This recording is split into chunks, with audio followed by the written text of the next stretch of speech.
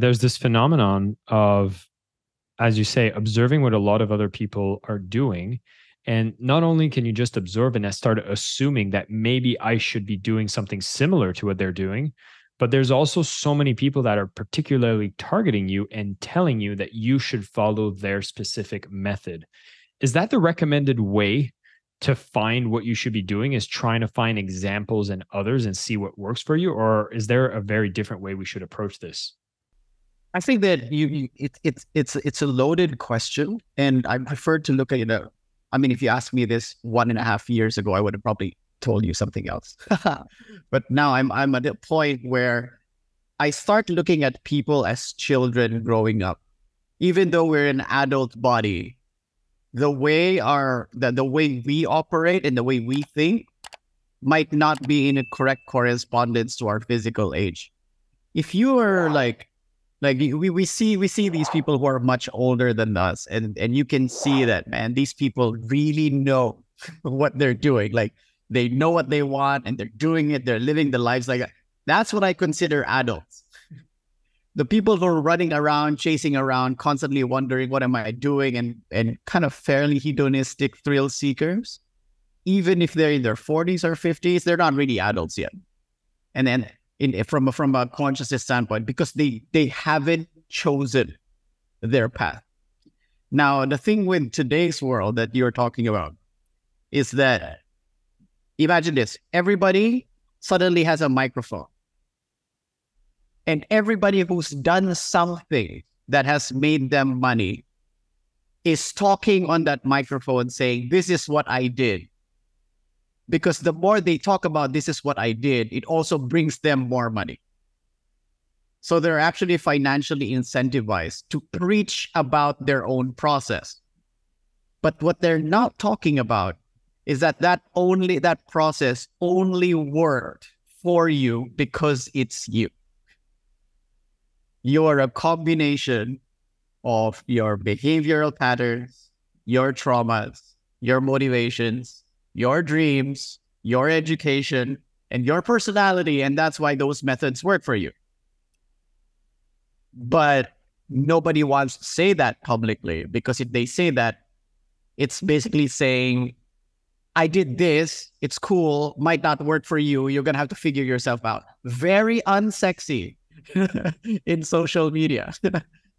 Whereas the real answer is, I need to dig down here and figure out, what am I good at? What am I motivated by? What are the ways that I get gifts in the world? And can I freaking use that in the world to give value to people? And maybe I can look around and ask, okay, I have this problem on social media. Has anybody done that? I have this problem with legal and lawyers. Does anybody have that? You can get reference for the tools that people are using, but you cannot copy their direction. Mm. But everybody else online, especially, they're saying that I figured out, if somebody sells you a book and it's supposed to give them more money, or it's leading to more, they're trying to lead you to more money, I probably will not read that, because I know that is highly specific to them. Mm. So that's kind of where it is right now. And more people are trying to be entrepreneurs, just saying I'm just going to copy what this guy is doing. It's like, no, it's not going to work for you in the long run. It's interesting because there's a relief that we're looking for. It seems like whenever I'm seeing someone is doing something right, there's this constant anxiety and self-doubt that, oh my God, is what I'm doing the right thing that I'm doing? And if only somebody could show up and just tell me, this is what you can do. The moment someone on social media preaches with that level of confidence, which again, they're incentivized to preach with that level of confidence, then you're automatically drawn like moth to the flame, because you're like, thank you for saving me from the pain and the anxiety of indecision.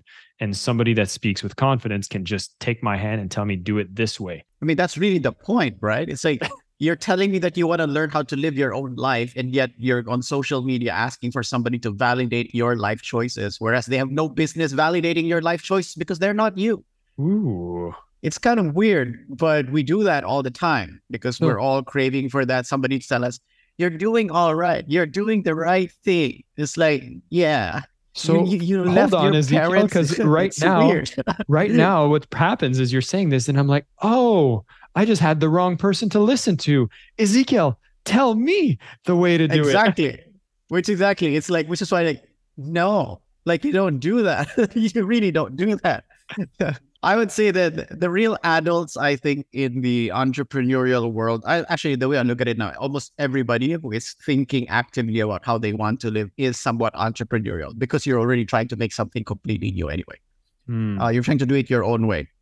The only time you should be listening to somebody tell you what to do is if you can specifically ask them, hey, I'm trying to do this with my business, and I have this specific problem with this specific tool with what I'm trying to do. How would you solve that for me? Then you can listen to somebody's experience. But the moment it starts delving into decision making of the direction of my business or direction of my life, oh God, no, you do not want to outsource that to anybody. Thank you so much for listening to the Selling with Love podcast. We have some previous episodes you can tune into right here. And if you prefer the short form content where you get to the point in under 10 minutes, we do have a ton of clips from our best episodes that are being shared on this channel as well. So pick which one supports you the most. And of course, thank you for liking, subscribing, and of course, selling with love.